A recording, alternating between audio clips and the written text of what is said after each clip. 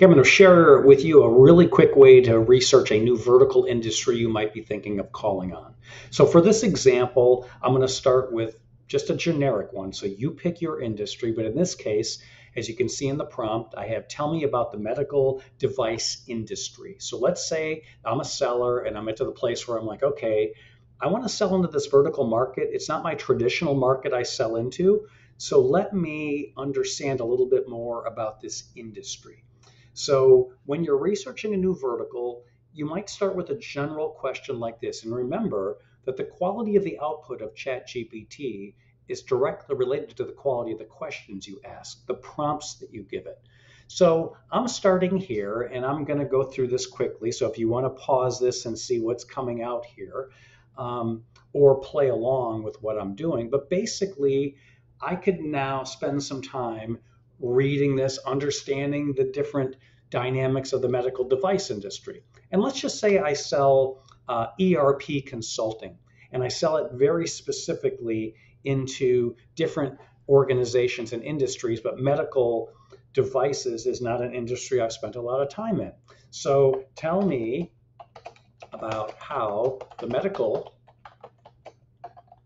and I make typos if you've been with me before, right? Device industry could use ERP software.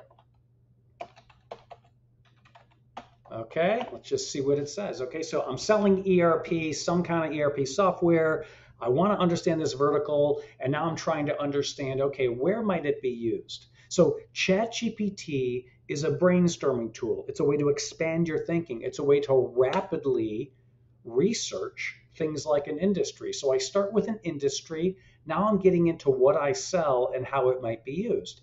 And once again, for the purposes of this video, we're not going to read the whole thing, but you can see how quickly, if I was to take the time to read this, I can start absorbing, like, what is going on here? What are some areas that I might be able to look at when it comes to this vertical? Okay, so start with tell me about the industry, then insert what you sell and how the industry can use it. Then I can say, tell me about the departments that influence decisions in a medical device company when it comes to purchasing ERP software. Okay, I put a question mark there. I didn't need to do that, right? So I used to questions, right? In a medical device company, the decision to purchase ERP software involves several departments. So now I start with the industry. I start with some use cases or ways that it could be used. And now I get very specifically into selling. It's like, what departments could I think of targeting here? Because we know that wider, deeper, higher, a multi-department approach in today's very complex selling and buying environment is really the only way to prevail and provide value, is to understand the different influencing departments. So now you can see how it's giving me all these different departments, even outside consultants who might be involved. Okay, so tell me 3 pain points and decision maker titles in each of these departments.